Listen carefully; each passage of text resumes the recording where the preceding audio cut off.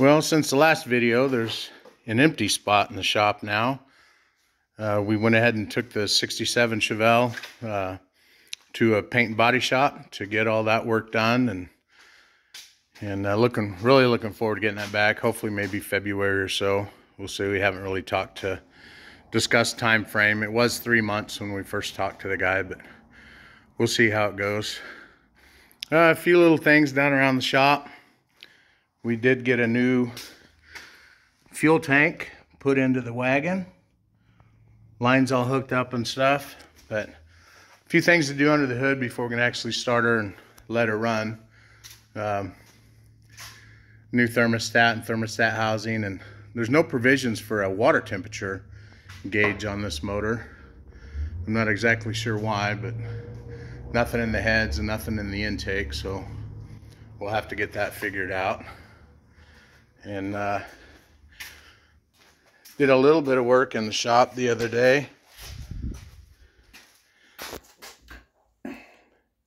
We now have shop has its own little heater. Keep it nice and warm for when Joe needs to use the facilities. But, this is our bathroom. Had some good friends come over early summer, late spring, and get the walls up and all the plumbing done and got the toilet mounted. Then Joe and I finished it out with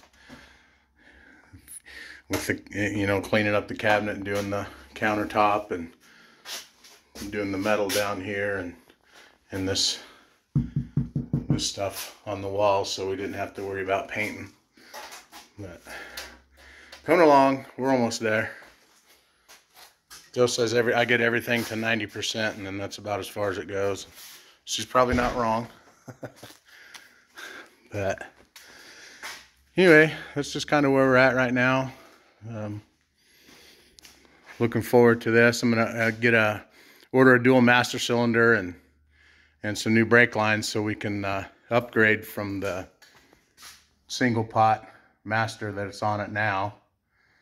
And then I got to get a hold of some guys that are in the Jeep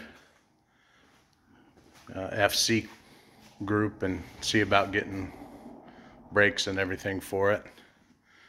And a couple things to do on the Camaro before we get the motor and tranny to get set down in it and stuff. I still need to put the cam and the motor and the heads on it and everything, but we'll get to that.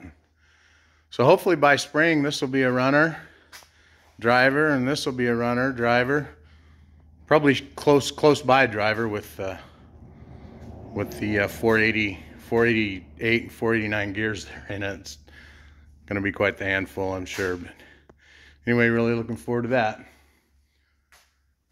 That's about it for now.